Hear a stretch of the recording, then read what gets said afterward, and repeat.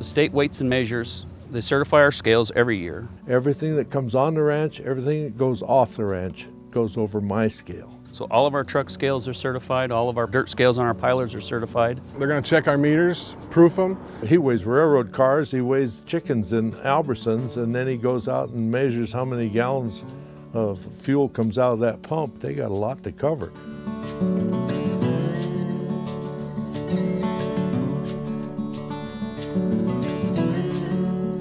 The standard of weights and measures is so vital in our country that the framers specifically spoke of it in Article 1, Section 8 of the U.S. Constitution. Montanans recognized the significance and established a weights and measures program the same year our state was founded, in 1889.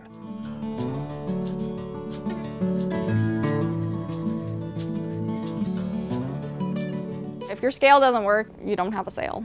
You know, we're kind of a hub for northern part of the state, eastern part of the state, as far as people that bring their cattle here. So they got to know that they're bringing their cattle to a reputation sale barn with an accurate scale. We could run 7,000 head through here, and we got to have a scale that works.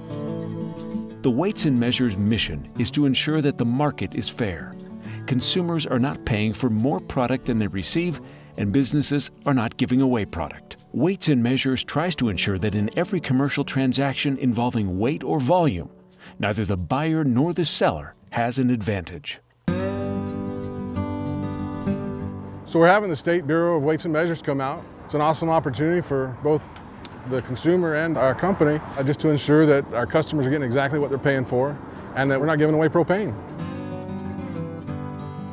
We purchase beets from our growers. Everything that we bring in, weigh, clean, weigh again, you know, the confidence that everything that they're doing in these labs, it's all certified and, you know, accurate. We run a cattle outfit down here, and we use the scales for mainly cattle. We do weigh a little bit of grain on them now and then. The scale's limited to about 40,000 pound weight, so we don't let anybody on there that weighs more than that. We were weighing some cattle one time, and the guy said, "Oh, them cattle weigh more than that." And I said, "Well, this little sticker right here says that this is still good," and you can see it finding itself. A lot of times throughout the year, even when it's not a scheduled time for the state to come, we'll call the state just to check our meters. If we have any question at all about our meters. Weights and Measures, I think, gives the public more confidence. It's peace of mind for our growers. Our growers actually own the company, and this is all their product that we're dealing with. So those guys just come in, they do their job, they mail me my licenses, and it's been a very good working relationship. He knows when he needs to be here, and I don't have to worry.